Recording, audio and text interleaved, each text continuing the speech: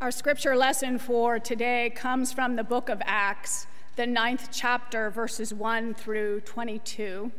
Listen for God's word to us this day as we are gathered here for worship.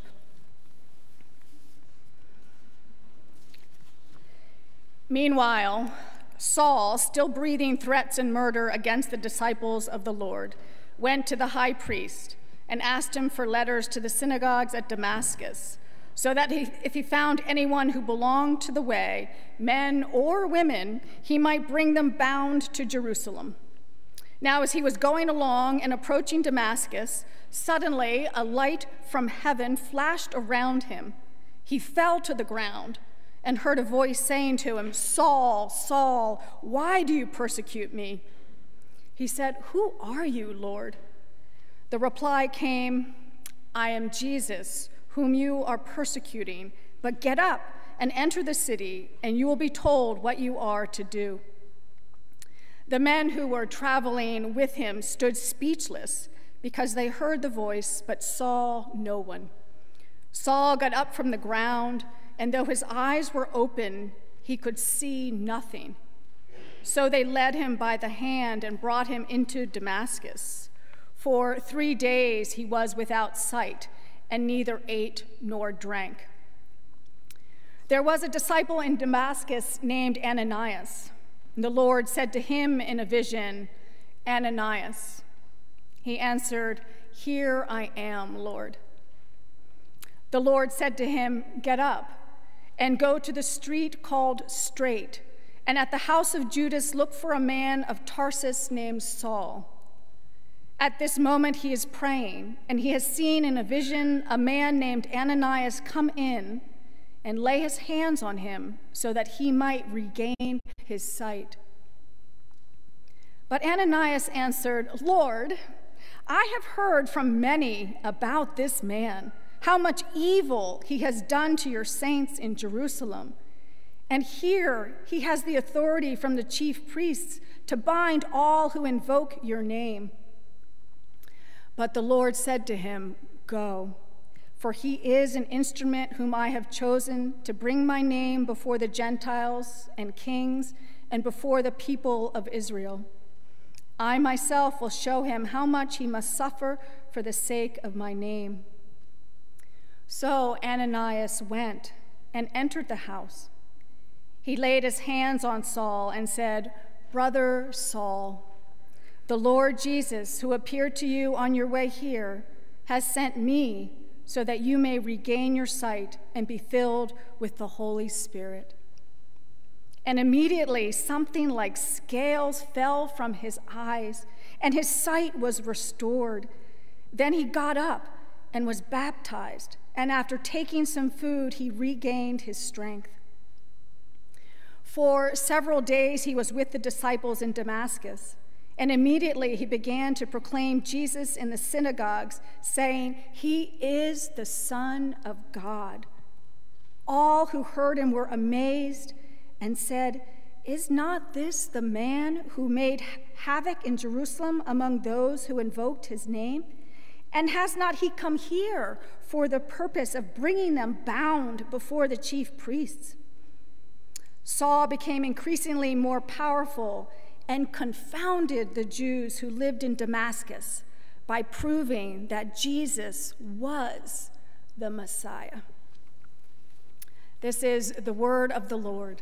Thanks be to God. Will you pray with me? Gracious God, you meet us in unexpected ways and surprise us with the abundance of your grace.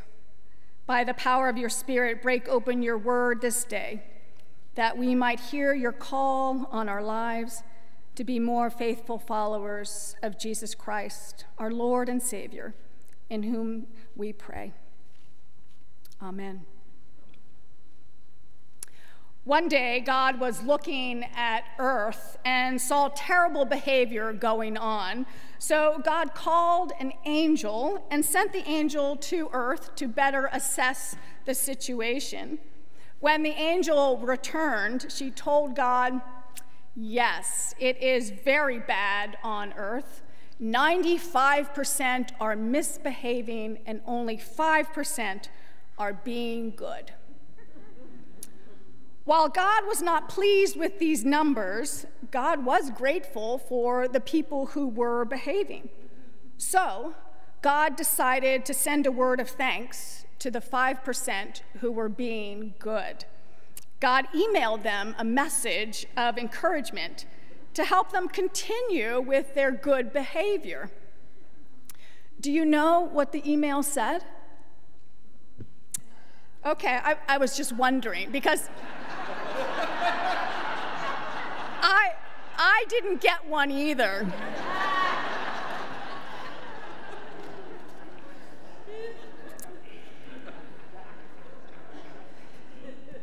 It's a silly story, God sending an email with a word of encouragement, but it raises the question, how does God communicate? If email is not God's preferred means of communication, then what is? In today's text, God communicates in multiple ways: a sudden flash of blinding light, an audible voice of Jesus, and a vision to Ananias. God does not appear to be restricted to email, not saying that God doesn't communicate through technology, but it is without email, phone call, or text that God gets Saul's attention. In today's passage, Saul is traveling to Damascus, intent on persecuting people who confess Jesus as Messiah. Saul wants to round up those followers of the Christian way and bring them back to Jerusalem in chains, breathing threats of murder and violence against Christ's disciples.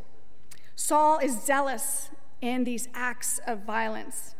He is a man on a mission, breathing hatred and resentment in and out, in and out. His desire to prevent these early Christians from corrupting the Jewish faith is so consuming that it animates him and has become his reason for living.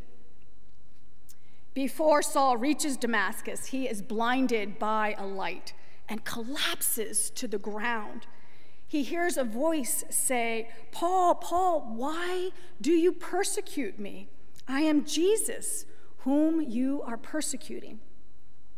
In some way, the women and men Saul is dragging off to prison in chains are an extension of Jesus himself, his followers, his family, the very body of Christ. And although biblical scholars label this a conversion story, they also see it as a call narrative. It is a dramatic story of transformation that can happen when people encounter the living Christ. Saul's career as a zealous persecutor abruptly comes to an end. He is no longer the church's enemy number one. Saul surrenders to Christ and journeys into Damascus, blind, helpless, and a radically changed man.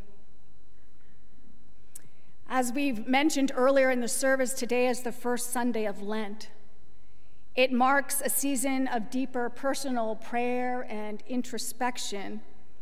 As we begin our journey to Easter, this is a time for you and me as individuals, and also together as a community of faith, to ask ourselves, are we following the call of Jesus Christ?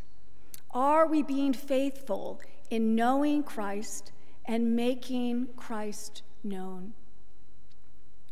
During the 6 weeks of Lent, we will be exploring these questions among many others. The preaching and teaching series of our Lenten journey is based on Adam Hamilton's book, The Call, The Life and the Message of the Apostle Paul. Adam Hamilton is the senior pastor at the United Methodist Church of Resurrection in Leawood, Kansas. He's the author of many books, several of which we have previously studied at Westminster. And this morning, we will watch just a portion of the video for today's Journey class. Listen as Adam Hamilton introduces the book, provides a lot of background information, and explains the profound impact Paul of Tarsus has had on the Christian faith. Let us watch. What would lead a first-century rabbi to travel thousands of miles by sea and by land, to be beaten, imprisoned, and ultimately beheaded for his faith? It was a call to turn the world upside down. This is the story of the Apostle Paul, whose writings continue to shape the lives of 1/3 of the world's population, a man second only to Jesus in his impact and influence on the Christian faith, and whose witness defines what it means to be a follower of Jesus Christ.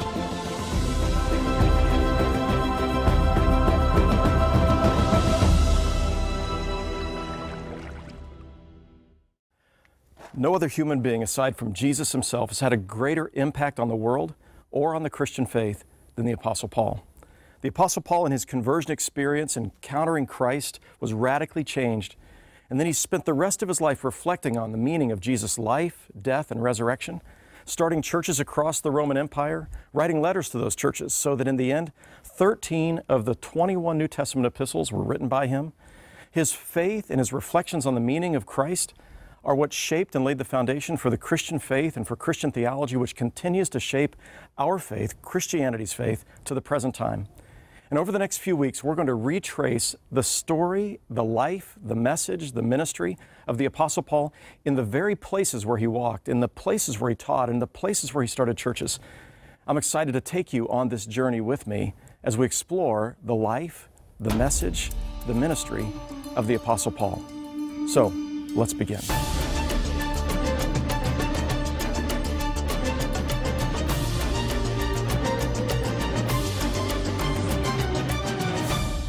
The story of the Apostle Paul begins in what is today southeast Turkey, but what was at the time Southeast Asia Minor, in a city called Tarsus, which was the capital city of the Roman province of Cilicia. Paul's hometown of Tarsus was nestled between the Mediterranean Sea and the Taurus Mountains. If you were to visit there, you'd find that there's just one small stretch of road, Roman road from Paul's era, that's been excavated. Most of the Roman city is underneath the current modern city of Tarsus. And then there is a mountain pass that the highway passes through today. Paul would have passed through in his day. Very famous. On either side, the mountains have been cut away. This is called the Cilician Gates. And Paul would have passed through these gates on his way up to central Turkey or central Asia Minor on his second missionary journey. There is a well there that's called St. Paul's Well. Was it his well? Who knows? But it certainly does anchor the story and remind us that Paul grew up in this place. And it was there that he was raised in a devoted Jewish home. His name, given by his parents, was a Jewish name, Saul, named after the first king of Israel. But his family were also Roman citizens, and so he had a Roman name. His Roman name was Paul. He would have been trained in both the Roman schools, in the Greco-Roman schools, and so he was familiar with Greek thought. He was familiar with the Greek language. Of course, it was his native language, probably. And it was here that he learned the Greek philosophers.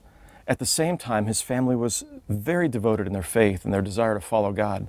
And as a young man, he was sent to Jerusalem to study under the finest of the rabbis of the time, a man named Gamaliel. And it was there that he was trained in the law and in the prophets, in the writings, in the oral traditions of his people, and in the oral law that had been passed on from generation to generation. He was deeply devoted to God, zealous for the law, and he was trained in the school of the Pharisees, so that he described himself as a Pharisee of Pharisees, and as pertaining to the law, as blameless as one could be. This was the Apostle Paul, 1 foot in 2 worlds. Thank you. And unfortunately, we do not have sufficient time during today's service to watch the whole video. So I encourage you to join the Journey class after worship if you're interested in delving deeper into the message of Paul and his background of that time. As you heard, Paul was a well-educated, extremely intelligent, biblically literate young Jewish man. He was a Pharisee, deeply devoted to God, while also being a Roman citizen, a man, indeed, with 1 foot in 2 worlds. This is the man Christ calls to follow him. And because of who he was, clearly Paul had the right qualifications and the right gifts for the task of spreading the gospel message to the Gentiles, kings, and out into the world beyond. Did you notice Paul's ministry is possible because God called Ananias? In a vision, the Lord instructs Ananias to go to the home where Saul is staying and to lay hands on Saul so that he might regain his sight. As a Christian, Ananias is understandably skeptical and afraid. So at first he protests. Saul's reputation has indeed preceded him to Damascus. But in a prayerful conversation with God, Ananias hears God's word of reassurance and encouragement. And we hear the transformation in Ananias's heart and mind as he greets Paul warmly as his brother. Like Ananias, you and I strive to live Christ-like lives. An important component of our ability to faithfully follow Christ is listening for God and noticing the movement of the Holy Spirit. It may not come as a sudden, blinding light experience like Paul's. You and I may find that God speaks to us in less dramatic ways. This is true for a Christian named Michelle. One day while praying, she heard God say, "Go buy Yolanda some groceries." Now, Yolanda was a difficult person who already owed Michelle $500. And Michelle thought of tons of reasons not to respond to God's call. But in the end, she did buy 2 bags of groceries, and she left them anonymously on Yolanda's porch. Michelle mostly forgot about this, except to lament her lost money. But 6 months later, God nudged Michelle to visit Yolanda.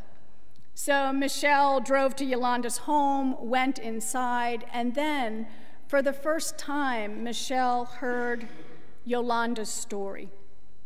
Yolanda recounted times of extreme hardship and abuse from her ex-husband. Yolanda shared about a particular Friday night when she was facing another weekend without food for her children. And on the way home that night, Yolanda prayed, "God, if I ever need a miracle, it is now." When Yolanda pulled into her driveway, she saw 2 bags of groceries by the front door. "An angel sent them," Yolanda explained. And Michelle, who had been so reluctant to help Yolanda on that Friday night, never told her otherwise. God communicates in many ways. Out of a blinding light, Paul heard Christ's voice. Ananias saw a vision of the Lord. Michelle felt a nudge from God's Spirit while praying. I believe God is always speaking through scripture and Bible study and worship and prayer, through circumstances, the church, and other people, and in the wonder and beauty of creation. Theologian Peter Berger suggests, "It is not given to us to make God speak.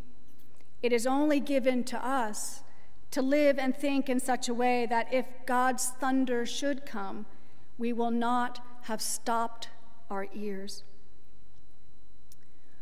Like Michelle, you and I can sometimes be closed-minded in our thinking, lacking in generosity, or stubborn in holding resentments. We may be blinded by ambition or some way on the wrong path. Lent is a season in which you and I can be more intentional about unstopping our ears, so we also might hear God speak. Christ calls us to follow, that we too might be instruments of reconciliation, compassion, and forgiveness, channels of God's love and light for the flourishing of God's kingdom in the world. The life, ministry, and message of the Apostle Paul had an enormous impact on the world. What we understand about the resurrection of Jesus, the promises of God in Christ, and the working of the Holy Spirit come from Paul's answering God's call on his life.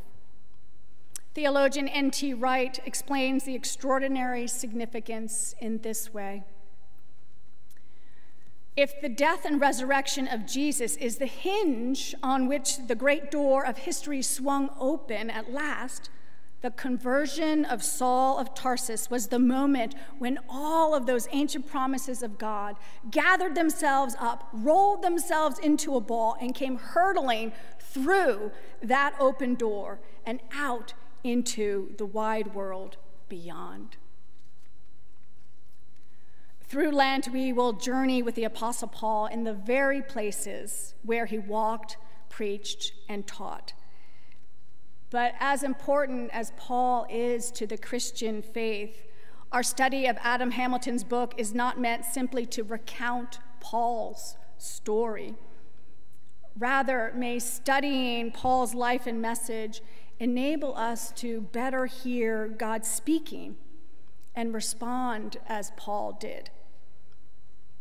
I pray these weeks might be an opportunity for you and me to listen for God and perhaps to find our hearts transformed and our minds opened. Christ may be calling us to a new way and onto a more life-giving path. May it be so for you and for me. Amen.